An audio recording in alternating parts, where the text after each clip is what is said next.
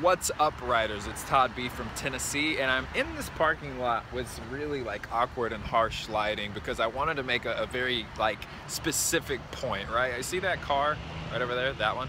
I just watched it pull in and out of that parking spot like 6 times to get right in the middle of the parking lot, right? Like you wanted to get exactly lined up, exactly where they wanted it to be. And I'm here to say, nobody likes that person.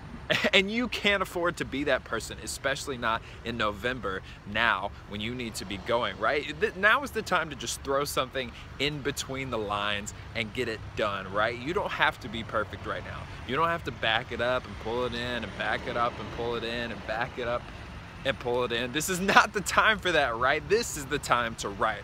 This is the time to get it done. Like I've been saying all month long, you can fix it in December, you can sleep in December, you can eat in December, but now is the time to write.